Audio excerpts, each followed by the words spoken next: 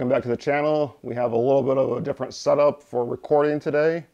Got my 68 Custom Deluxe in the back because I wanted to talk about tremolo today, and specifically harmonic tremolo, which this amp does not have, and how we're going to get it. Specifically, my new my Harmonious Monk Harmonic Tremolo pedal I just picked up on Reverb by Jam Pedals. And I'm going to talk a little bit about the history of harmonic tremolo and what the effect is and how it can be used. Just like reverb or tremolo, it's another way to add texture to your sound. If you're not interested in hearing me babble about harmonic tremolo, if you're not a real tremolo hound and you just want to see the pedal, you can skip ahead. I'm going to time mark the video. But other than that, let's get into it.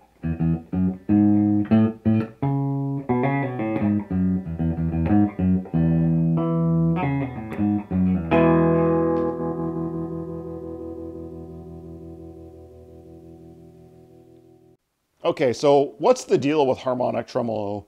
Well, as the name suggests, it's a modulation effect like tremolo, but it's a little bit unique. And where did I run across this? I didn't actually know about this until recently. During the pandemic, spending lots and lots of times listening to the Greg Koch live streams on his channel, you will notice his glorious Koch amplifier signature amp, the Greg. Has this very nice tremolo effect called a harmonic tremolo. And looking into it, it turns out that this is an effect that, goes back to the early 60s brown face Fender amps. I believe the Pro, the Bandmaster, the Super, and the Showman had this primarily harmonic tremolo. And if you actually analyze the circuit, it's kind of unique. There's a variety of versions of it. The most common, I believe, is a 3-tube version. The first tube, as shown in the schematic, creates an LFO like a traditional tremolo. The second tube actually sort of is a little bit of a waste, but what it really is doing is creating a second copy of the LFO that's 180 degrees out of phase from the input. So now we have two copies of this LFO that are 180 degrees out of phase. And what they do is they go onto the last tube and they modulate your signal, your actual audio signal through that tube, one on the plate, one on the cathode. But your signal does something unique before hitting that tube. It goes through some RC circuits, and one of them is a high pass filter, one of them is a low pass filter. And so what happens is every half wave of the cycle, or 180 degrees out of phase, you start hearing your signal high pass filtered, and then low pass filtered, then high pass filtered, then low pass filtered. And so that really is sort of a phase modulation, but it's really a frequency response modulation where you're hearing your signal go through two different filters. So it's really a filter modulation effect. It's a little bit different than Univibe, but it sounds a lot like Univibe, and it's a pretty cool effect. Now, that Greg Koch signature amplifier runs like $2,700, which is pretty spendy for buying an amp just for harmonic tremolo. Although, if it's got a lot of other features that look really interesting too, but I've already got nice amps. I don't want to have to go do that. Other things on the market currently I looked were like the Milkman 15 HT. That's north of $3,000. That's fairly boutique. Also probably out of the price range for many people. The good news is that there's a number of pedals on the market that do it, and the good folks during the live stream had pointed out to me this pedal, the Harmonious Monk by Jam Pedals. And so I decided to go ahead and purchase this pedal on Reverb. I bought it used. I got a little bit of a deal, but it's still a fairly spendy pedal, north of $200. So kind of boutique, but there are options on the market that are cheaper. So yeah, let's check out this pedal and see what's happening with it. Let's take the time to unbox this pedal. Thankfully, the previous owner saved the packaging, so we still have all our boutique packaging, and yeah, let's see what it looks like.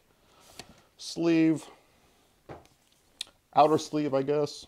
This is the description of the pedal. We'll figure it out. Box. And pedal. Comes in its nice cloth bag labeled jam pedals. You can kind of see that there. Put that down. Some more goodies, probably a booklet, some stickers and some feet, and more stickers. You definitely get what you pay for now, I guess. There you go. All right, so here is the pedal in its bag. You can see jam pedals. We can pull it out. This is the pedal. You can see the nice graphics. Name of the pedal on this side and jam pedals on this side. Mick and Dan from That Pedal Show are on this side. Yeah, so I guess they're associated with jam pedals for this pedal at least. I don't make all of them, but at least for this pedal. So what's the deal with this pedal? Well, it's a harmonic tremolo. It's also an amplitude tremolo. So one of the settings here is A and H on this toggle switch. I could do without the amplitude tremolo because my amps have amplitude tremolo. But if you have a non-tremolo amp, it could be a setting to get yourself into amplitude tremolo. It's a good effect. I prefer it on my tube amp directly. Other great things about this pedal, well, being a boutique pedal and being a little spendy means you have to have lots and lots of controls. So we have 4 knobs and this switch, and obviously the switch I just talked about for the tremolo setting between harmonic and amplitude. So here are the controls. L is sort of a overall level of the pedal. S here is speed of the tremolo. D is depth of tremolo, so I think all the way up nearly basically will shut your sound off. That is, it will go down to 0 signal level when it modulates, and then sort of in between. And then mix, M is for mix, which is just sort of a wet-dry mix. That is, you can get more dry signal and then more tremolo signal or something in between. That's a nice feature. And then this toggle switch for plus and minus is sort of intense tremolo or less intense tremolo. And it's sort of just a factor setting. I think it just sort of boosts how the depth knob actually works, although I'm not sure. You'd have to go actually read the manual. And the foot switch here turns the pedal on. And this foot switch actually does something unique, which is it doubles the speed of the tremolo at the touch of a switch. So that might be interesting.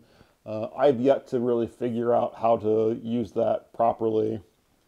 The one downside I would say about the pedal is that the jacks are on the side. That is, the input jack and the output jack are on the side.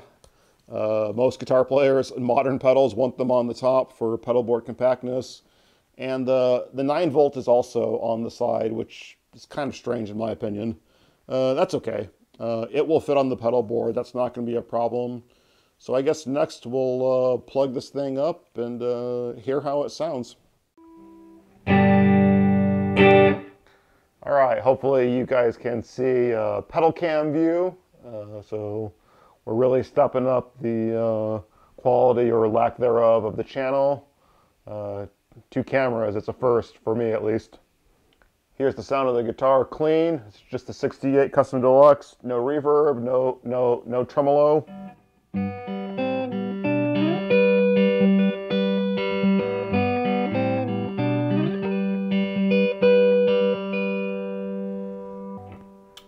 And now the sound of the pedal. So let's turn it on. Activate Sneakerfoot.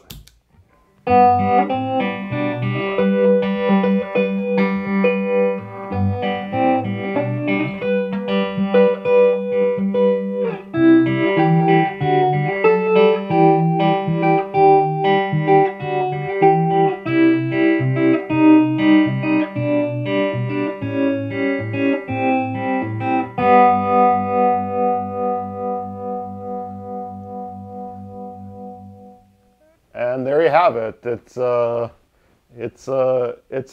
enthralling effect. I really like it. It pulsates. It kind of shimmers and swooshes. Like I said, it's a lot like Univibe, but it's kind of its own unique thing. So yeah, if you are a tremolo hound, this is definitely something that you might want to add to your pedal board, or find an amp if you got the dollars to pay for the expensive amps that have the harmonic tremolo. But anyway, I thought I would share. So thanks for tuning in, and if you like the content, hit subscribe, like. If you don't, leave me nasty comments. It is the internet, and I love to get them. Take care.